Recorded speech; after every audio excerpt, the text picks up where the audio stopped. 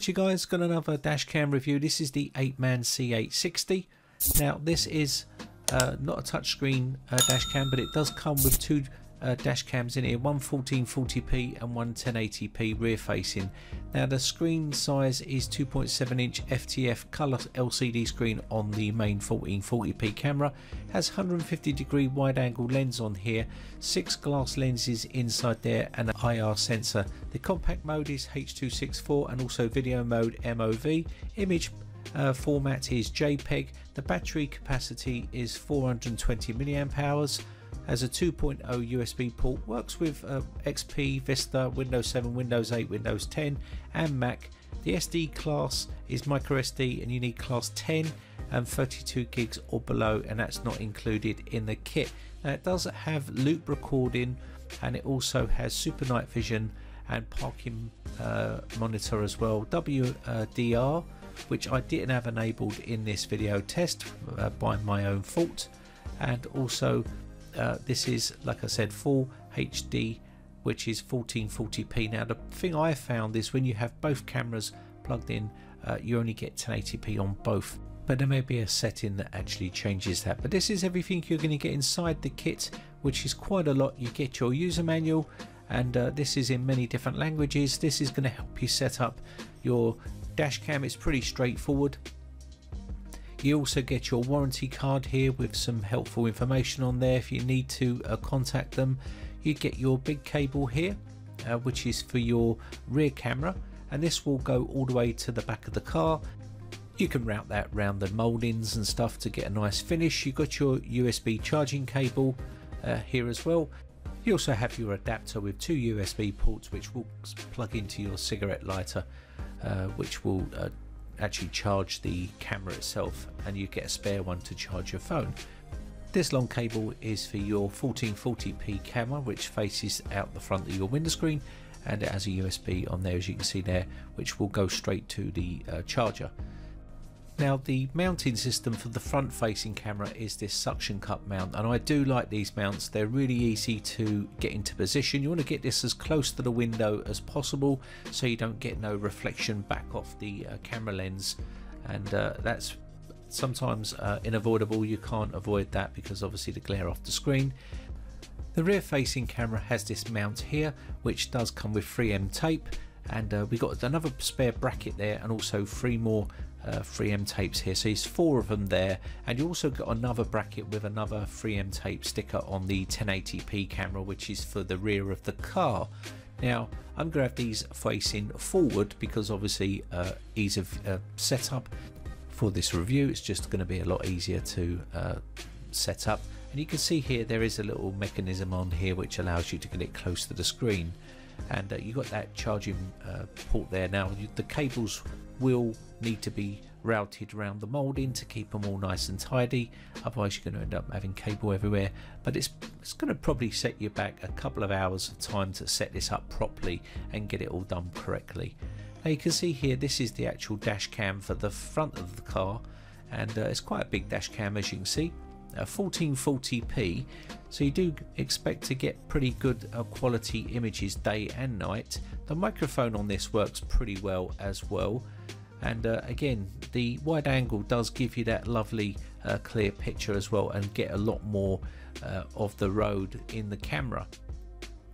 You also got a parking mode and also emergency recording and stuff like that. You've got your charging port here for one of your front of the cameras and also for the rear of the camera, for rear camera as well.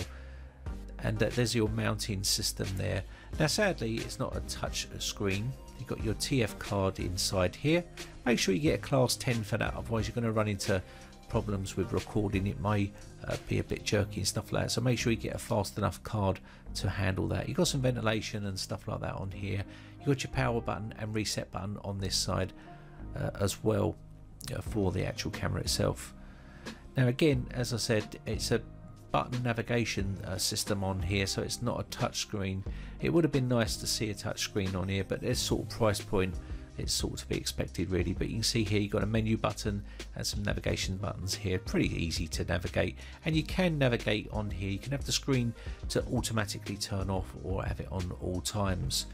So here is just one of the power leads on there, and you can see the two LED lights up the top. It will let you know when it starts to record. As soon as you turn the car on, it will start to record.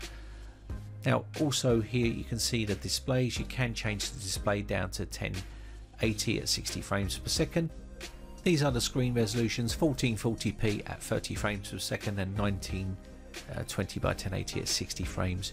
Now you've got your screen display for your front camera, and also you've got your loop recording set at 3 minutes. Voice setup is on, and you can turn that on or off, and also the exposure. We also have stamp setup here, and also language. You can change the language, date and time, which is always advisable to set up. Driver ID settings, button beep, and also startup chime there for just the beeping that you would hear when you're navigating through here. You can turn those off. LCD auto off, and WDR. Now I forgot to enable WDR. I left it off. By default it's off, but I needed to enable that and I forgot to enable. So frequency is 50 Hz, and also you can format the card from inside here as well. And you've got your version number and stuff like that for the firmware.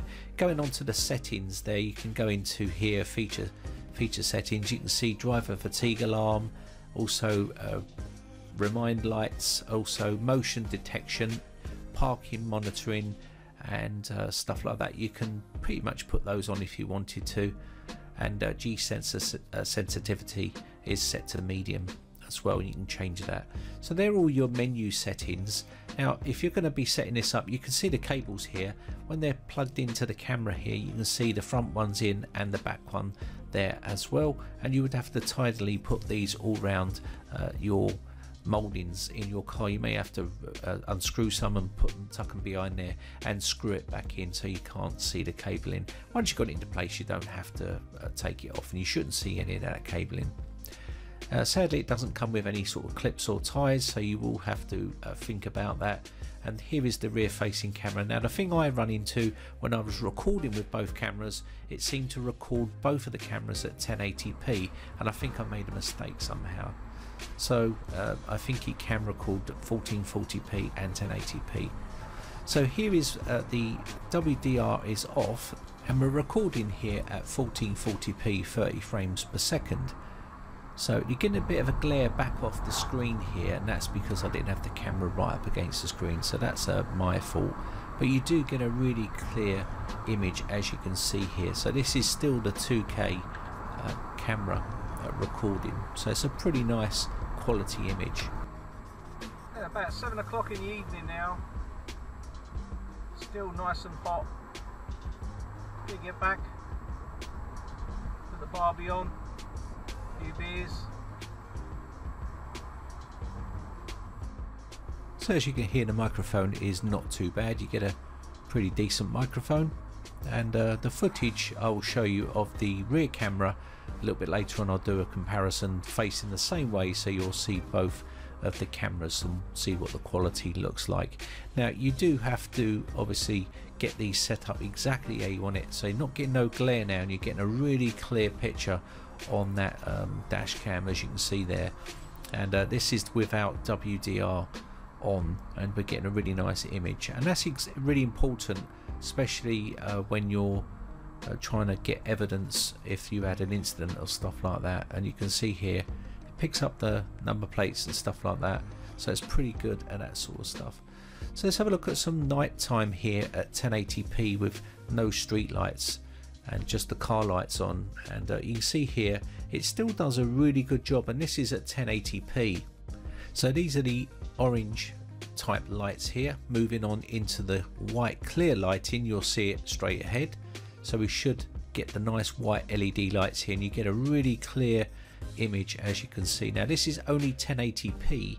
I was recording here at night time, and I think it was 30 frames per second, and you can also see this is the orange style lights again, so to give you a sort of a variation of different lighting that what you can expect. And remember, we are only getting 1080p here, we're not recording at 1440p, and this is from the forward facing camera. So I'll just speed up down here, and we'll go into an area where there's no lighting again, and you can see the transition from lighting to no lighting. It copes with that really fine. Now this is both the cameras. This is one of the cameras facing forward at 1080p, and you can see the quality. You get a bit of a glare off the screen there, so I didn't have it forward enough, but you can see the sort of quality that you're getting. I'll show you exact the same footage with the second camera and you'll see. So here we are, the same footage, exactly the same time, and you can see here 1080p, and I think this is the rear facing camera. Get a bit more saturation in the camera there, so I'm not sure which one this was. I couldn't work out which one it was. I think this would be the smaller camera. So that is the Apeman C860 dual dash cam. So if you're interested in that, I'll leave the link in the video description for you. It's a pretty decent dash cam. It's around about £90, which is about $100. You may get a promo code. I'll try and get one for you. If I do, I'll leave that in the video description. Anyway, have a great day, enjoy the weather, and I shall see you again for another video real soon. Bye for now. Now, if you haven't subscribed yet, hit the big red subscribe button on my YouTube channel and hit the bell notification button next to that to be notified when we upload new videos.